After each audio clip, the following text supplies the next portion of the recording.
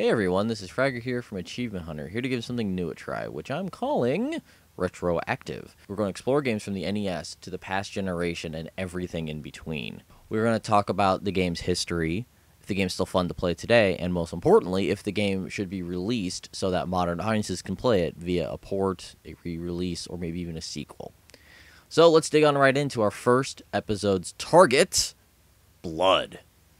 Blood was a game that was developed by 3D Realms, then Monolith Productions, and released in June of 1997, and is your traditional type of FPS from back in that kind of day, where it was very gory, strange weapons, and just difficult, as most were back then. But the thing that makes Blood very interesting is Blood is kind of a combination between Duke Nukem 3D and Doom, because it's got the humor of Duke, but it's got the perverse kind of nature that Doom and Doom 2 had. So it ends up being a weird kind of mishmash that works, but it also has some of my favorite weapons ever, like a flare gun, which lights enemies on fire. But in the storyline of this game, you play as a man named Caleb, and you run around throwing frisbees. Crap, wrong Caleb. You run around killing cultists and demons and stuff, you know, normal things. And the reason that you're killing these things is because these guys betrayed you, killed your friends, and threw you into a shallow grave, so you come back pissed off with a pitchfork.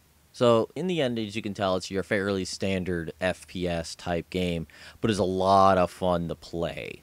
And that's where it really shines, is because in the end, you're looking at a game that's going to play exactly like Doom, Duke Nukem, but, you know, looks different, has different guns, and plays a little bit differently.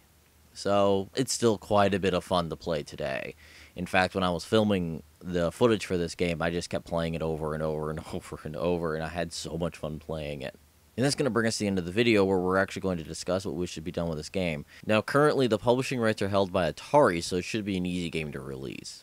And I would love to see this game done in the way Duke Nukem was, where the game is half-ported, but given the rewind feature, because what Duke Nukem 3D did on the 360 with rewind is quite awesome. I actually like that a lot. And I would like to see more older FPSs utilize something like that. So I think this game could really do well in this day and age. So maybe we'll see an arcade port of it. I mean, Monolith games are pretty popular, right? But if you want to play it right now, you can head on over to Good Old Games and pick the game up and have a fantastic time playing it. See you guys next time.